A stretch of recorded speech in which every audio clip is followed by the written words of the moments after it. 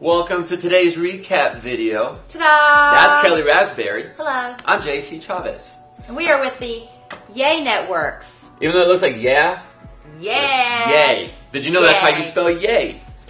Well, yay as far as, there's more than one way to Yeah, spell there's yay. plenty of ways. Now. That's one of the ways. I'm a fan of Y-A-Y, but Yeah, I like that too. yay. So here we are. We're going to tell you what you missed on Monday's episode of the KiddNation Morning Show in case you weren't able to tune in. Early edition of Love Letters to Kellie for all those people that say, hey, I go to work really early and I always miss it on Wednesdays or on Mondays because you do it so late. Get surprise. First thing out of the gate this morning. Yeah. Trying to help people solve their love problems. You could agree with me or disagree with me. A lot of people were on board with me this morning. A lot of people with agreed my with advice. Kellie. See, I'm on the opposite side. It was this lady who had an affair with a guy a few years ago, coworker. They broke it off, but she told her husband she's divorced now. And remarried. And happily so. But she can't get over the fact that the other guy's still married to the ex, or to the wife that she was having the affair. And wants to go tell her. And Kellie says, no.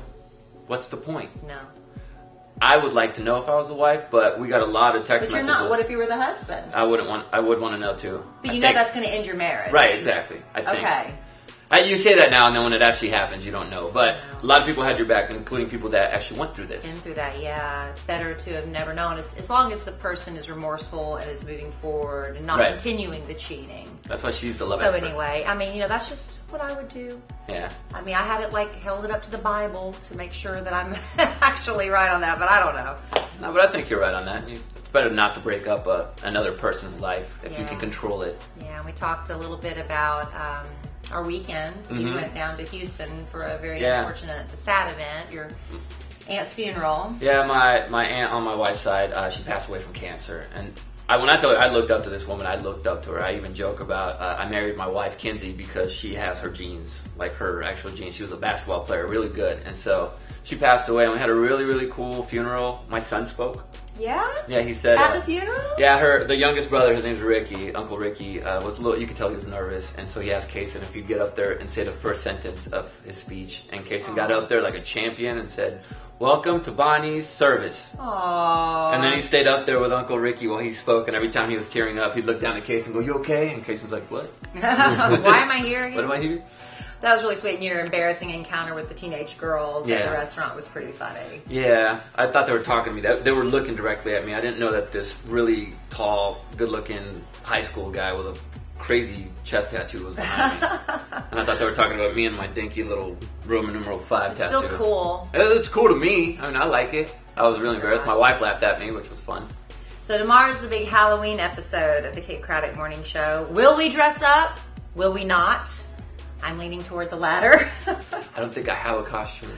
You know what? I think I'm finally rubbing off on my husband a little bit, who is so into dressing up and stuff. We were invited to 2 Halloween parties this weekend, and we went to 0. You didn't go to any of them? No. He was just like, I'm really not feeling dressing up. I'm rubbing off on him in the wrong way. I had so much FOMO because I was looking at everybody's pictures. Like Jenna went out with Justin, and apparently Justin turned straight. Oh my gosh, we talked about that this morning too. You need to go back and listen to what you missed. The K-Pod. The K-Pod. Yeah, because Justin he partied hard. He was really into Jenna this weekend for some. Yeah, and another girl in the show, Anna, too. So kind of strange. Yeah. So you guys didn't go to any Halloween parties? Nothing. We had just he and I all weekend because we didn't have the kids. So we ran errands and ate too much, drank some Bloody Marias. You had another one? I had 2 more this weekend. What is that? A Bloody Mary, but with tequila instead of vodka. I've always loved the ideas of Bloody Marys because they look so fun with the bacon and all the fun stuff they put in them.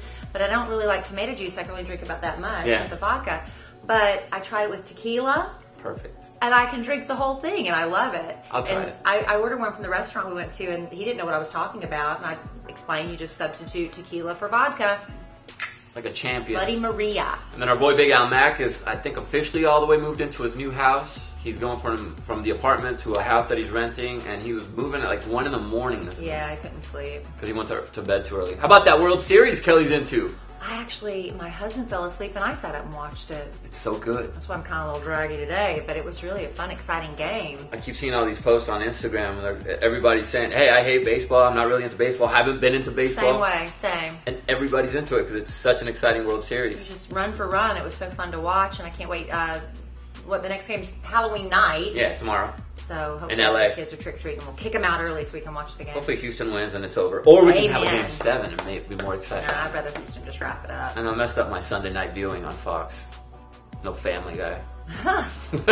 But tomorrow we got Halsey on the show. Jenna got to talk to her at her concert backstage, so we'll see how that went down. Apparently she talks about her boyfriend, G-Eazy. G-Eazy. Yeah, and about bathroom stuff. Bathroom stuff. Yeah.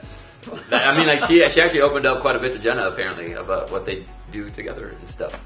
So check out that interview with Halsey tomorrow. But she asked her if she leaves the door open. It's just, okay. Yeah, and Halsey answered it, actually. Which most celebrities don't. That's why we like Halsey. Have a strange feeling we'll be talking about the same after that. Yeah. And Does That Make Me Crazy? Also happening tomorrow. So make sure you get those into us so we can read them on the show. And we'll see you tomorrow morning bright and early.